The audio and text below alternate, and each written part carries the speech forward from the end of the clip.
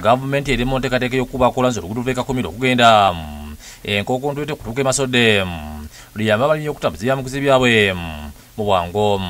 Byogeddwa Pulezidenti Ssaabaminisita Nnabbanja ng'ali mu kakiiko ak'enguudo k'Ekkakumiro ku kitebe ekya disitulikiti.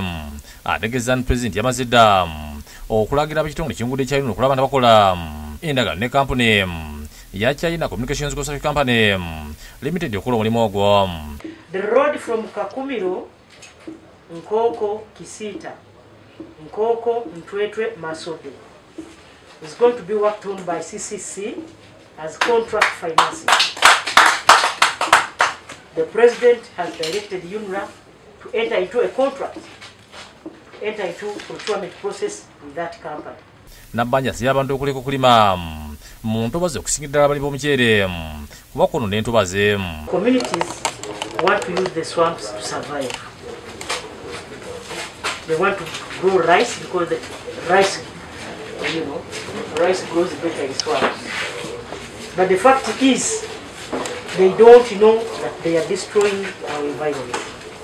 Fred Byamukama Minisita w'Embezi by'entambula nga ye mukiise w'obugangalizi bw'ekiti mu Paalamenti yagambye nti gavumenti yakulaba nti enguudo nnungi buli kadde abantu basobole okutambuza ebintu byabwe. Now we have the critical area roads. Now we need to improve on the access road so that our farmers from villages can bring their crops, their agriculture output to the main road so that they can be able to increase the prices so that they get out from that poverty. Mungire mu Aisha Gabanga mukiise wa Bugangalizi East mu Paalamenti alonedde okulira akakiiko k'enguudo Ekakumiro agambye nti bakola kyonna ekisobola okulaba nga enguudo zikolebwa. Osooka okubasomesa okumanya obulungi bwa entobazi. Lwaki tubeera n'entobazi? Entobazi tubasomese kiki ky'osobola okukozesa mu ntobazi nga tolimye muceere.